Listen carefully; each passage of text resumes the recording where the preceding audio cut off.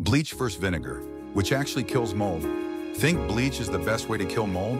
Let's break that down with science and a little real-world truth.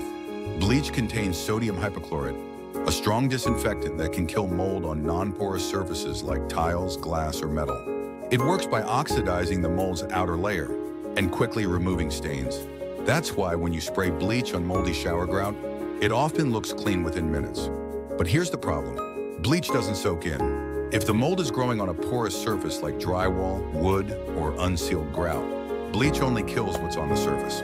Mold roots, called hyphae, can grow deep inside those materials, and bleach can't reach them. So while the surface may look clean, the mold often comes back. And it gets worse. Because bleach is mostly water, spraying it on drywall can actually feed the mold. The chlorine evaporates quickly, leaving moisture behind, and mold loves that. Now let's talk about white vinegar. Vinegar is around 5% acetic acid, and while it's not as harsh as bleach, it's surprisingly effective. Studies have shown vinegar kills about 80 to 90% of common household mold species, including aspergillus and penicillium.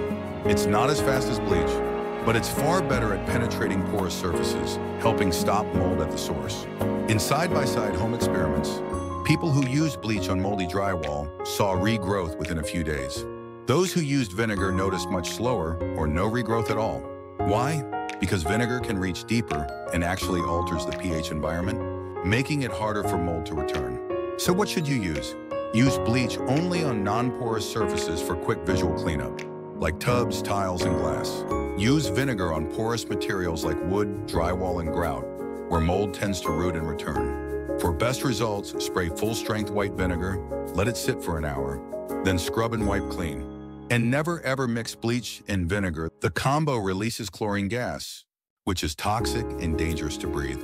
So yes, bleach may look powerful, but for deeper, longer-lasting mold control, vinegar wins. Follow Mold Matters for more science-backed ways to keep your home safe and healthy.